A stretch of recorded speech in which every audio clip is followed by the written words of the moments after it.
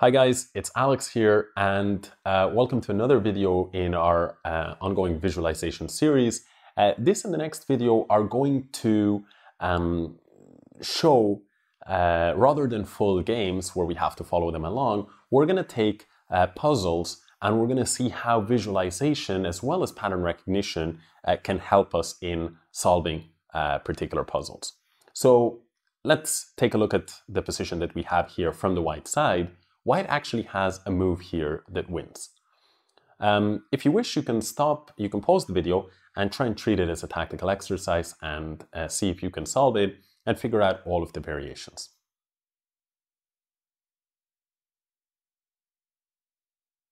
Okay, so hopefully you guys had a chance to try and solve it.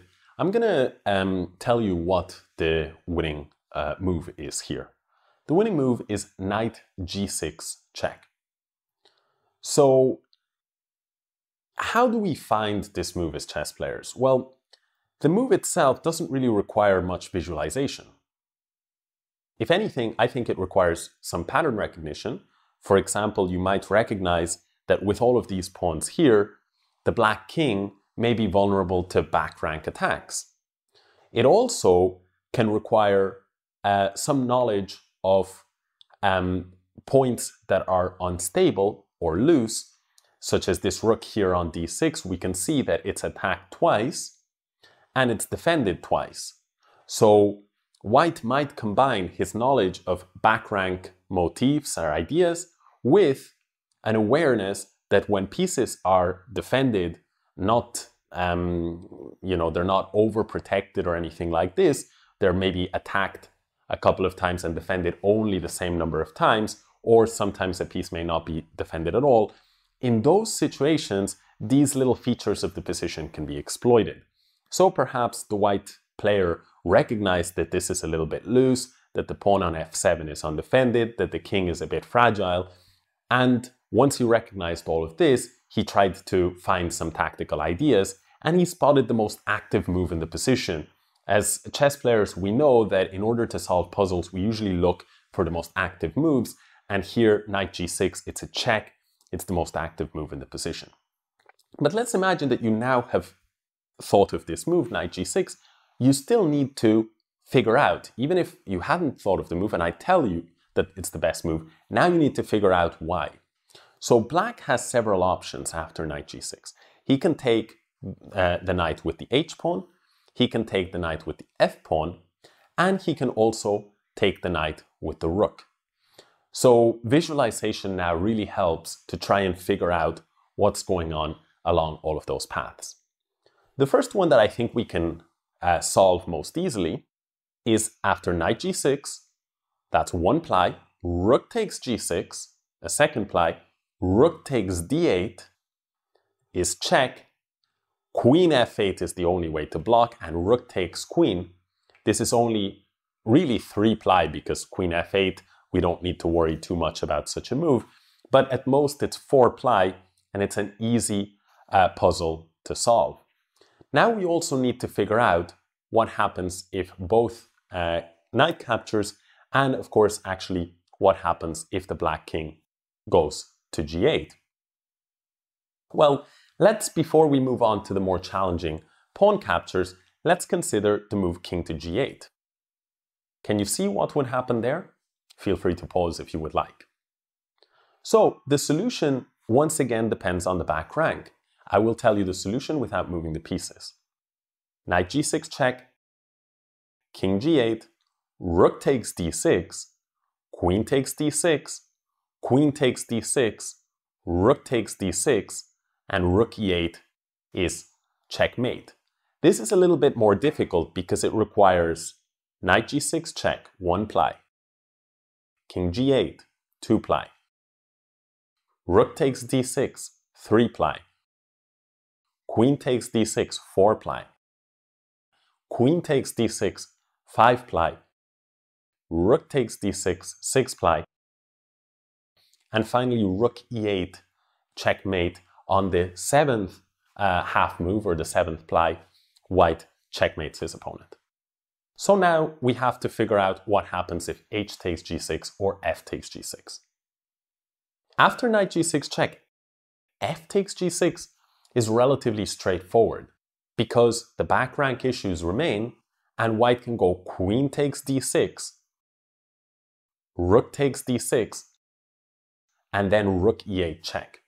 That one is quite straightforward. One ply, knight g6 check, f takes g6 is the second ply, queen takes d6 third ply, rook takes d6 fourth ply, and rook e8 checkmate is the fifth ply.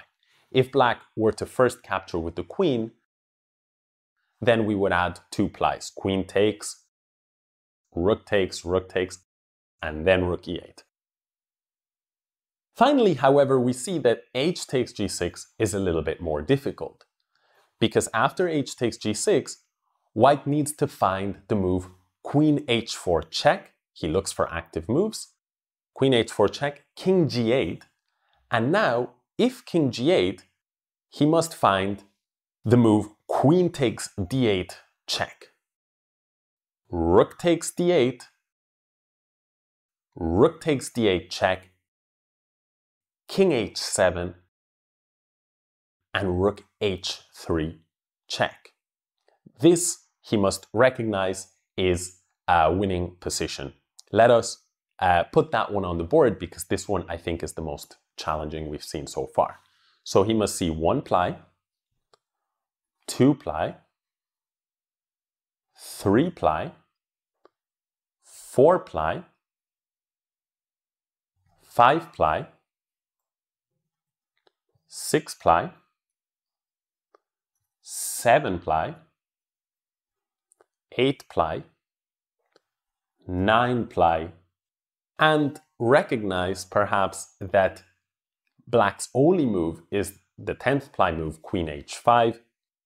And now after the capture, we're on ply number 11, number 12, and finally perhaps recognize that this bishop is hanging. So on the 13th ply, white is a rook to the good. So it requires seeing a lot of moves ahead. And what makes this mainline variation more difficult still is that white has a second choice. He doesn't have to play king g8. So let's set up the position once again. So what makes this especially difficult is that although we've just seen how if the king goes to g8, white has a win with queen takes d8, we still need to figure out what happens if black plays queen to h5. Well, after queen h5, we can show the variation is queen takes d8 check, rook takes d8, rook takes d8, king to h7, and here two moves win. I don't know if you can find these moves, but the moves are either rook h3 or the strongest move is rook e to e8. Can you picture that position and see what the white threat is? So I will say the moves again. Queen to h5, queen takes d8, rook takes d8, rook takes d8, king to h7, rook e to e8. Let's put the position on the board. One ply, two ply, three ply, four ply, five ply, and here we said that the move rook to h3 on the sixth ply is good enough to win the game because white gets back his queen and will be left with a rook against the bishop. However, even better is the move rook e to e8. The threat by now should be clear, it's the threat of checkmate on h8. Black cannot do anything about it. The white player must have seen this six ply ahead, but also must see at least one more move ahead to consider a possibility like queen d1, check, and realize that this is controlled for, or the move g5, trying to escape with the king and realize that black does not escape in time. So at least 6 ply and preferably 7 ply is necessary here for white. And in addition, he also had to solve the puzzle of what would happen if instead of blocking with the queen, with queen h5, black had played king to g8, and that was a similar length. So this sometimes happens. It's not just how many ply one variation goes, but sometimes there are 5 or 6 variations and you need to figure out all of them. They may be relatively short variations, but there are quite a few of them to work through. So that's kind of like the branches in a tree. Some variations will be more linear than others. Here, black can simply resign because his best move is probably a move like king h6, but white will go rook check, king g5, will take the queen on h5, and the reason why this is much cleaner than the alternative of rook h3 is that here white collects the bishop on a8 as well, and now it's a resignable position for black. So that's it as far as this relatively challenging video goes. It was a tough puzzle, so don't worry if you didn't solve it. I think important is to realize how everything sort of ties in together, how white used pattern recognition and chess understanding, some calculation skills like playing the most active move, and then at the end of it all, when he had to solve all of these different variations and pictured it all in his mind, he relied on his visualization abilities in some variations as much as 6 or 7 ply deep. So hope you enjoyed this video, and we'll see you in the next one.